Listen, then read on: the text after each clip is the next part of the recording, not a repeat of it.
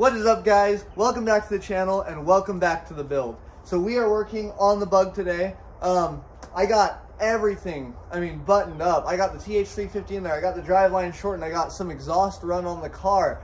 I got wires relocated, cooler lines and coolant hoses out of the way and zip tied up and put up with brackets. I got a lot done on the car. Oh, I had to replace the fuel line because the return line from my fuel pump, from my fuel pressure regulator to my tank, had a hole in it. So I replaced that, and for the first time since I put the engine in the car and the Phytech on the engine, this car decided it won't start. So I haven't had much time to diagnose it. I've checked all my plugs, all my wires, checked everything, and nothing seems to be loose. No broken wires, no melted wires. I have, I think it's crank sensor signal, because I got RPM on the handheld when I'm cranking it.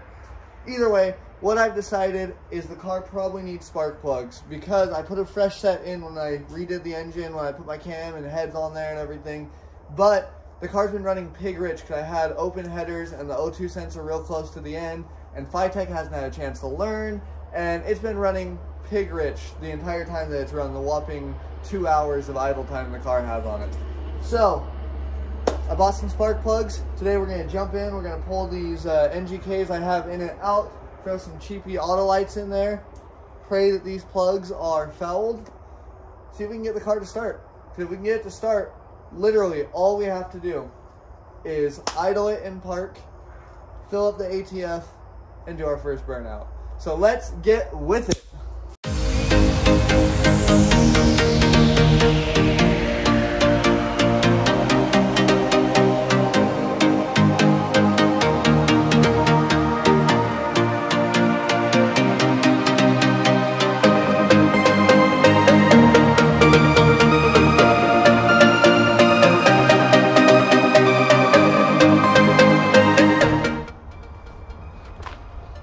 Alright boys, about 20 minutes later, got all the plugs swapped out. Here we go.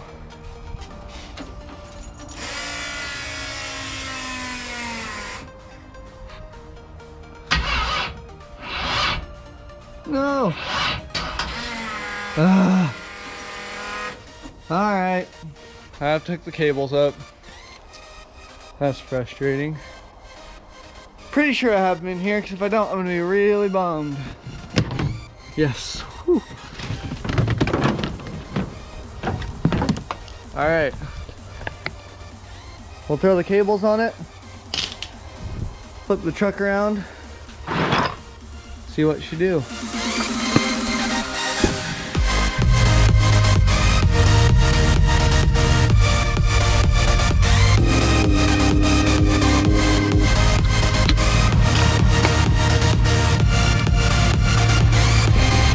We're gonna let it charge for a minute and then we'll try giving it a start. All right, we've been charging for a while. Let's see what it does.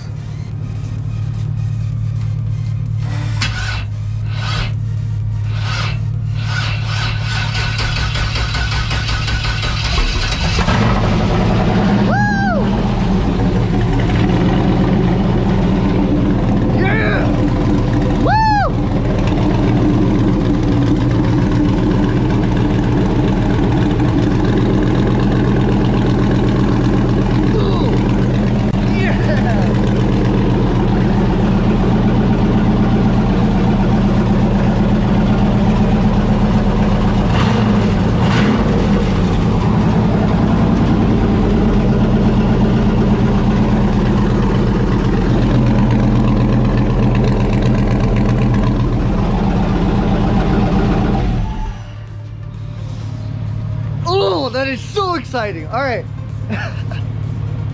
Yes. All right, I'm gonna kill the truck. Oh, I cannot even explain how freaking stoked I am. This car has started up for me every single time until when I was getting ready to drive it last time and it wouldn't start. And I've been racking my brain trying to figure it out, and it was plugs. I've never had plugs do that to me before. But it fired up and ran last time I killed it. When I was trying to crank it, it fired, it was cranking, and it would fire, and then just keep cranking and fire, and then it backfired, and then it was nothing, just dead. Act like it was no spark. Woo! Oh, I'm so freaking stoked.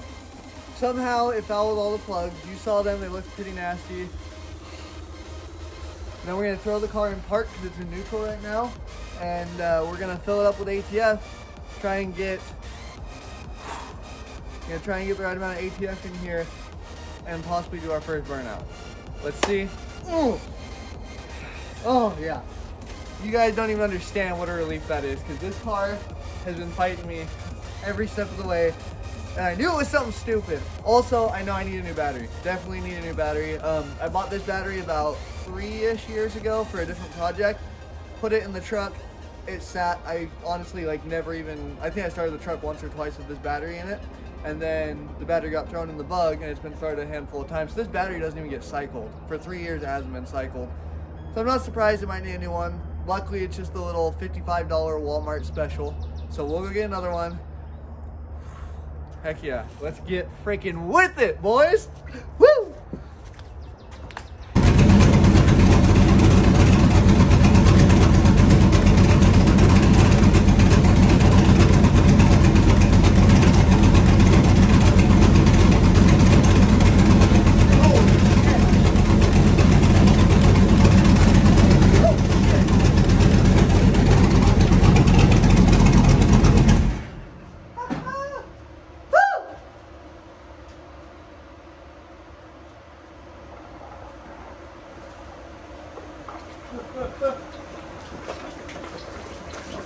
No!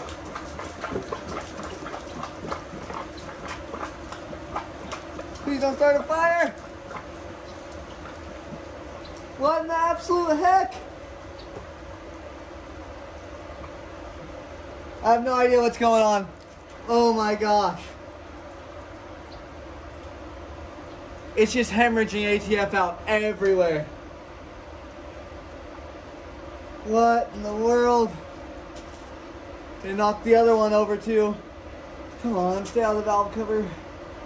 What in the world? Holy crap. Oh. Well, first off, I wasn't in park. I guess I was in first gear. I don't know what the crap's going on. Hope this doesn't catch on fire. Oh.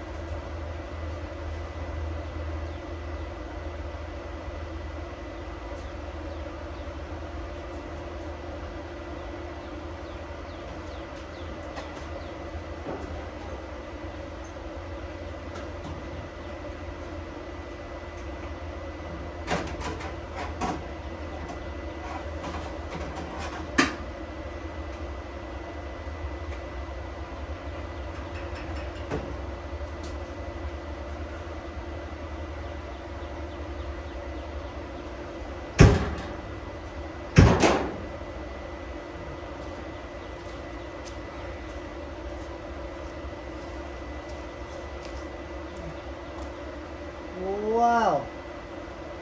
I've never had that happen to me before. I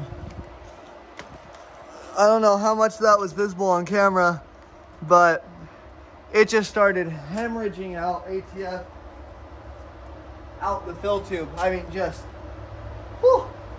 The car was in, I guess, first gear. I had it all the way, I thought it was in park, but I must have had it pulled all the way back into first gear.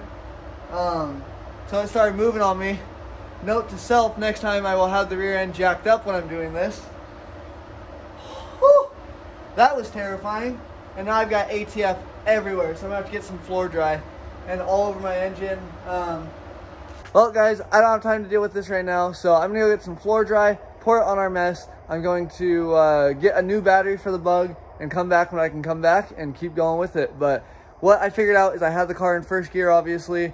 was filling it up, and I guess it just was angry that it was running in first gear with no ATF. So I'm really hoping I didn't burn a clutch or mess anything up.